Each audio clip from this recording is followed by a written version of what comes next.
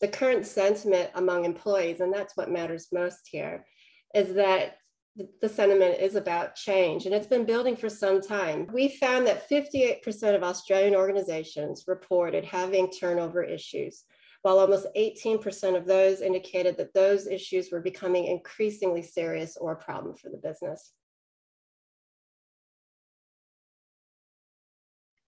I do think that talent movement is a good thing for skills and infusion across the industry and across multiple industries. However, that demand is having an impact on retention, and it's something that NBN has to acknowledge and plan for both in our short and long term.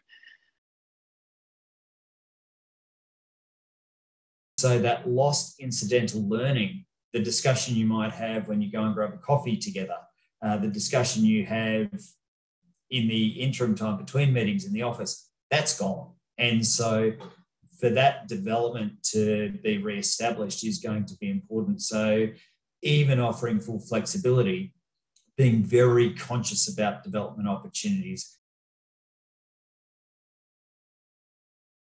Tighter employment markets have given two things. One, greater negotiation ability for individuals in the market, and whether that's salary, bonus, benefits, really depends what's important to the individuals.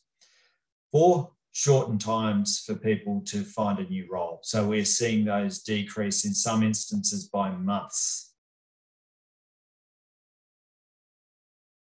It's an employee's workplace, and is a greater level of increase in participation in goal setting and improved communication.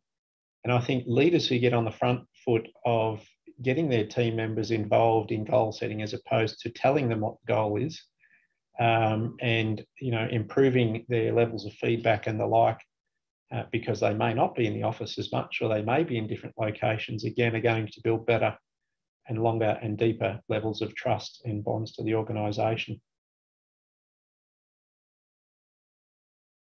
It's not so much going to be about an employer of choice, I don't think, or great places to work and things like that. I really think it's going to be a destination of choice, and for employees. And I think people are going to make a choice around, is this a destination I want to be at?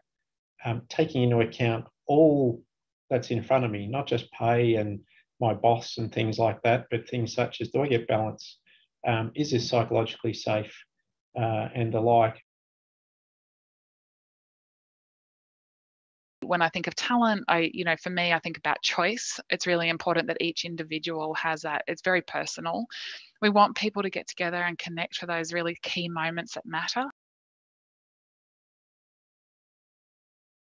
I think many of us who are in the space of HR and have always believed that valuing the perspectives of our employees, creating diverse workplaces, creating places that our employees love to come to, we're quite excited by the fact that, if anything, this topic spurs that kind of thinking and really brings it to the fore.